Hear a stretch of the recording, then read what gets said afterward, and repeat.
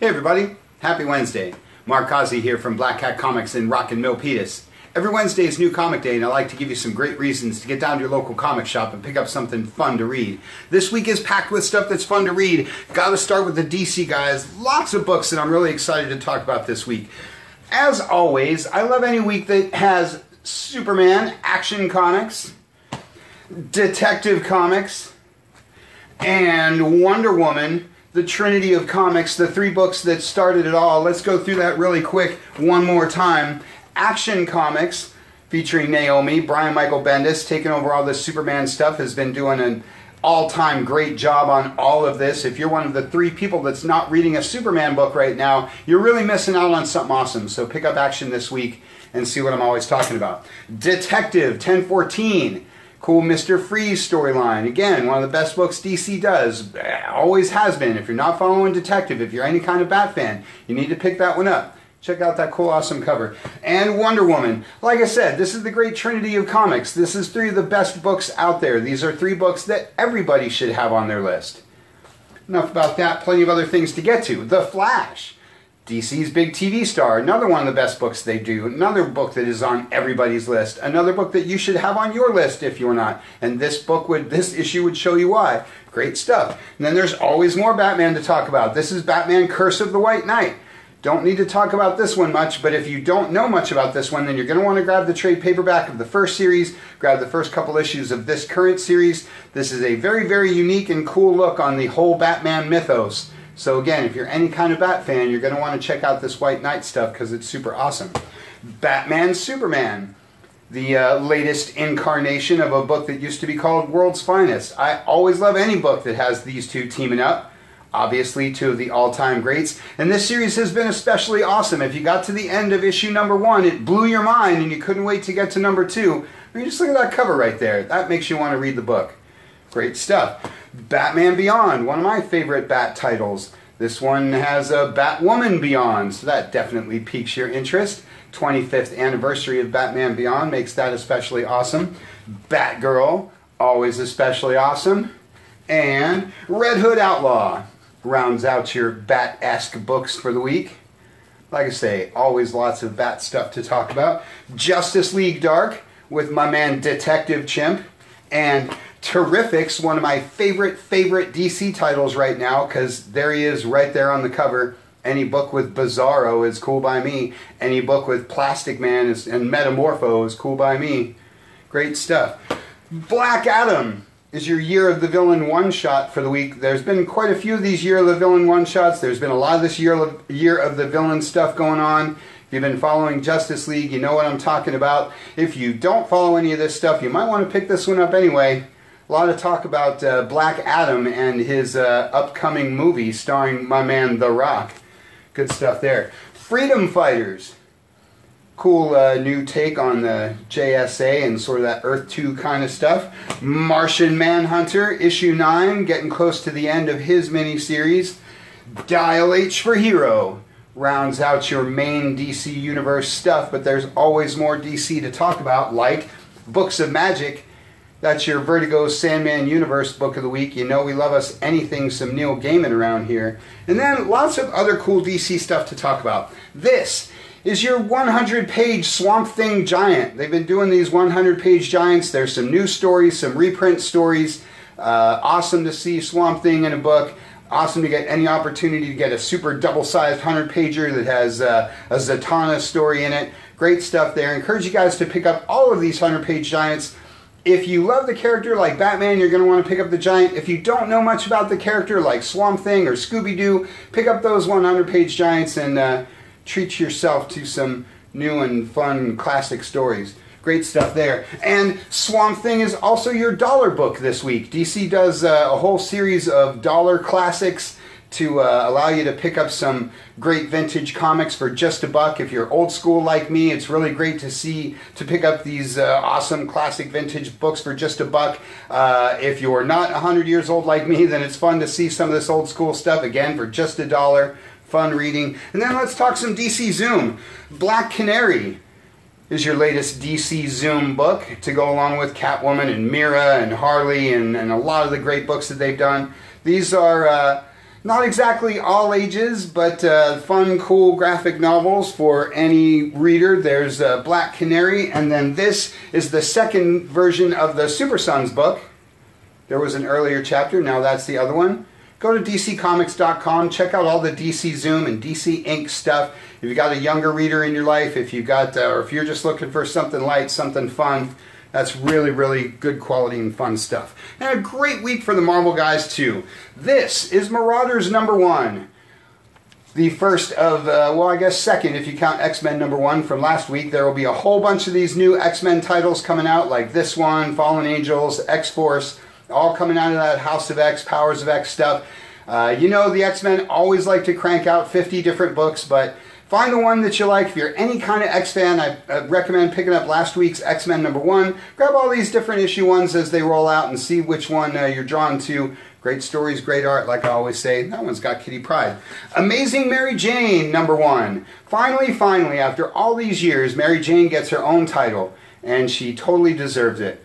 This is going to be in everybody's box this week. You've probably already seen the Art Germ cover online.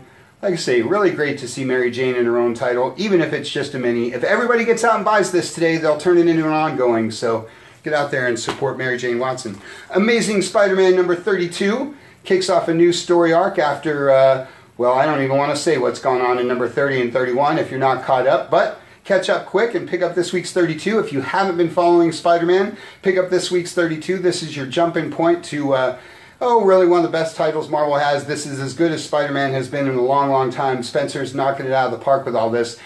Pick up the trade paperbacks to see what you've been missing, or just grab this latest issue and join in on all the fun. Amazing Spider-Man Full Circle is this big giant-sized $10 monstrosity for all of you guys who can't get enough spider stuff like Spider-Man Velocity, your video game tie-in book of the week, or Ghost Spider with Jackal there on the cover. Everybody loves to hate the Jackal. That rounds out all your spider stuff for the week. Immortal Hulk #25, one of my favorite titles, one of your favorite titles, one of the hottest books in comics, sells out every issue, goes to reprint every single issue. If you're one of the 3 people that's not reading Immortal Hulk, pick up the reprint to #1, or grab that first trade paperback to get the gist, or just jump into this latest double-sized issue. Love this title. It's dark, it's heavy, it's everything the Hulk should be. Like I say, if you haven't been following this, you really need to check out Immortal Hulk. One of the best books out there. Avengers #25 rounds out the current Ghost Rider arc. Everybody knows I'm a big Avengers fan, and much like Spider-Man, it's as good as it's been in a long, long time. So if for some reason you haven't been checking out the A-Team recently, pick up, probably not this one, go back to #18 to get the first issue of this arc, or just jump in and catch the conclusion. Always fun time with the Avengers. Tony Stark Iron Man continues the Ultron agenda. Another founding Avenger, along with King Thor. King Thor #1 totally exploded, and I expect #2 to sell out, so if you love the Asgardians like I do, you're going to want to get that one on your list. Jane Foster Valkyrie is your other Thor Asgardian book of the week. A lot of talk about Jane Foster these days in that upcoming film. Agents of Atlas, spinning out of all of that War of the Realms stuff. And speaking of minis, this is your Absolute Carnage Lethal Protectors, as all that Absolute Carnage stuff starts to wrap up. Punisher Kill Crew, another book that spins out of the War of the Realms stuff. Contagion, the sort of new version of Marvel Zombies. This one might be flying under your radar, but it's been really cool. Great stories, great art, a little bit of everybody in the Marvel Universe taking on the big apocalypse. Fun stuff there. Strike Force and Fearless round out your mainstream Marvel stuff, but like DC, there's always more Marvel to talk about. Like Luna Snow, that's your Future Fight book of the week.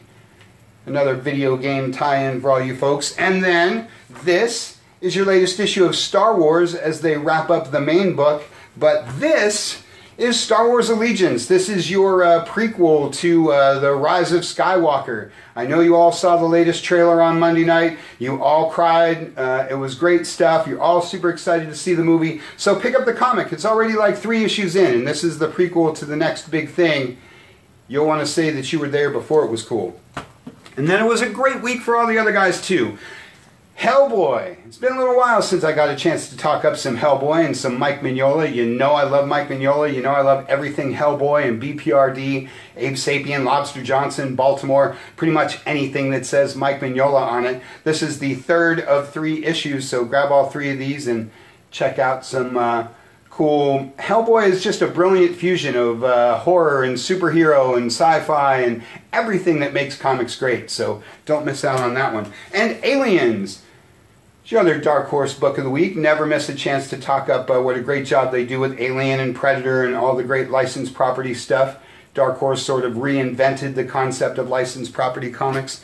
Criminal from Ed Brubaker is your Image book of the week because you love that dark, gritty stuff from Ed Brubaker. Sharky the Bounty Hunter is your other Image book of the week because, much like Ed Brubaker, you guys love everything Mark Millar. But Savage Dragon number 246 is my Image book of the week because, much like Spawn, Savage Dragon, one of the original Image comics, still rolling out, still as awesome as ever. Eric Larson doing his thing, getting close to number 250. If you haven't checked out Savage Dragon in a long time, jump back in and get ready for that big anniversary issue because anniversary issues are always tons of fun. G.I. Joe is your IDW book of the week because nobody does the 80s like IDW. Angel continues the Hellmouth stuff going on over at Boom Studios. I've been saying Joss Whedon has taken all of his Whedonverse stuff over to Boom. Firefly, Buffy, Angel, and he started the Buffy and Angel stuff all over again completely from scratch. So if you're a huge Buffy fan or if you're an Angel fan like me, you're going to want to dive into this stuff and, like I say, start it all over from the beginning. Red Sonja Vampirella, Meet Betty and Veronica is my Dynamite book of the week. Been talking up all of the awesome mashups that have been going on, and it just doesn't get any better than Red Sonja Vampirella, Betty and Veronica. Yes, it's a mouthful, but what a great book. 4 of the great characters of comics all teamed up. And you know, Dynamite does such a great job. Like Dark Horse, this book is a perfect fusion. It's perfectly Betty and Veronica. It's perfectly Red Sonja Vampirella. It's just enough of all 4 of them. Great, great stuff. Pick up that first issue for a few laughs and good times. Archie versus Predator is my Archie book of the week, and kind of a Dark Horse book, I guess. Another great example of what I'm always talking about with Archie comics. They do their all-ages stuff, they do mainstream stuff, they do horror stuff, they do funny and ridiculous stuff like Archie and Predator. Everybody should have an Archie book on their list of one sort or another. So go to archiecomics.com, check out all of the amazingness that they do. Be on the lookout for the next Vampironica run. And Dr. Mirage is your Valiant book of the week. Always encouraging you guys to have a Valiant title on your list, like Bloodshot. Bloodshot's about to be the next big thing, and everybody will be asking you comic guys, what's Valiant? I never heard of Valiant. So turn them on to some Dr. Mirage, some Bloodshot, some all of the great stuff that Valiant does. And it's a good week for the all ages guys too. Hey, there's Betty and Veronica again, doing some supernatural ghost hunting just in time for Halloween. Like I say, Archie does a little bit of everything, and they do it all in A-class style, so pick up that one for, again, a few spooky laughs for Halloween. Marvel Action Spider-Man is your IDW Marvel book of the week. Been talking up what a great job IDW's been doing with their all-ages Marvel line.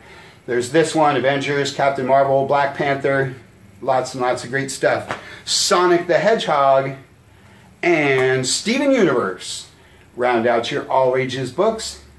Always encourage you guys to have an all-ages book on your list. Something fun for everybody. Lots and lots of great stuff, so check those shipping lists, get down to your local comic shop, pick up something fun to read. I want to say that this Friday night is our Black Cat Comics Halloween Spooktacular. We're going to do scary stories by the fire this year. Got a campfire we're setting up out back. Going to share some scary stories, so bring out the friends and family, bring a original story of your own, or bring a story that you like to read, or just come out and enjoy the spooky tales being shared by cats and kittens everywhere. It's going to be lots of fun. And then throughout the weekend, we'll be giving out comics to kids in costume as part of the Halloween Comic Fest. So get your kids dolled up in their alter egos and bring them on down for some free comics. That's all we got for you for this week. You can check us out at black-cat-comics.com. Check out the Facebook page, the YouTube channel. Check out the podcast at soundcloud.com. Or get on down here to the good old brick and mortar in Rock and Milpitas. Thanks for watching. We'll see you next week.